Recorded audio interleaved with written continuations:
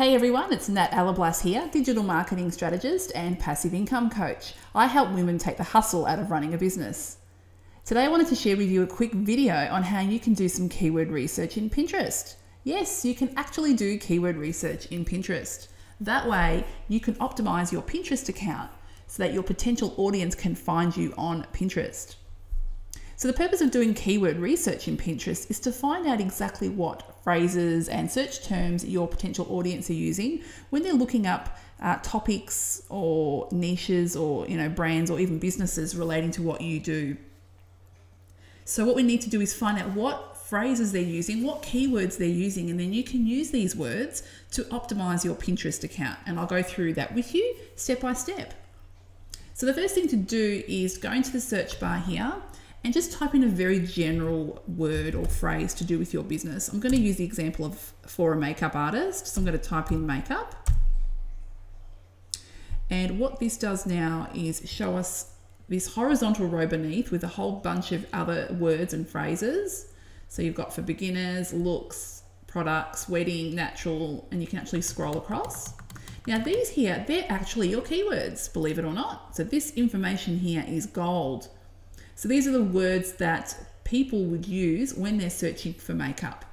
And you can actually click on any of these and they should drill down even further. So if I click on bridal makeup, it now comes up with some more options there, some more keywords relating to bridal makeup. So we've got blonde, pink, natural, Asian, romantic, and a scroll across. So when you're going through these keywords, just pull out the ones that are relevant to you, the ones that are relevant to your business or your blog post or your topic or brand or what have you, and just keep note of these keywords.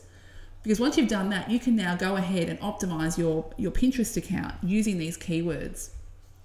So the ways that you would do that, firstly, is I'll just bring up an example of a popular pin. So let's have a look.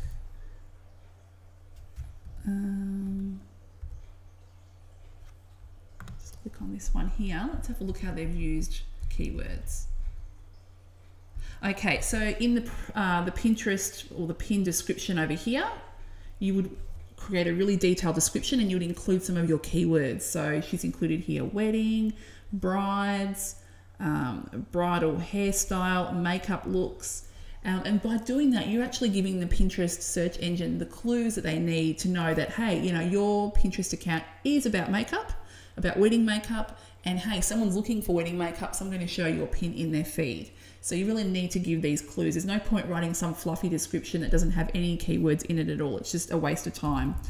So that's one way you would optimize your account. Another way would be with your board names. So I'll just bring up some board name examples. So these are some board names relating to bridal makeup.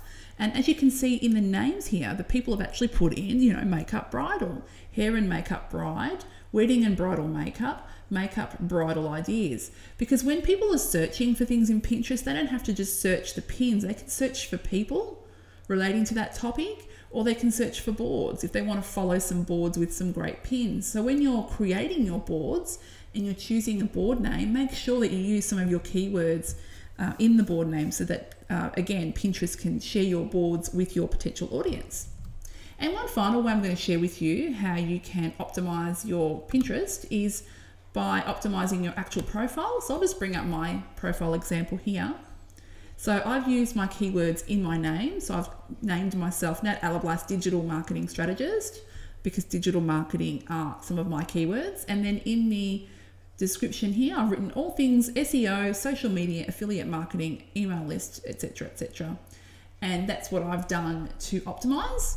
And so that's 3 ways that you can optimize your Pinterest. So don't forget using keywords in your product description, in your board names, and in your profile as well. So yeah, keyword research is really vital and it's something that you should do from the very beginning. If you've already created pins but you haven't optimized them, you can go back and just edit the description and then use the keywords that you've now found. Thank you so much for joining me. I hope that you got a lot out of this video and I'll catch up with you again soon. Bye for now.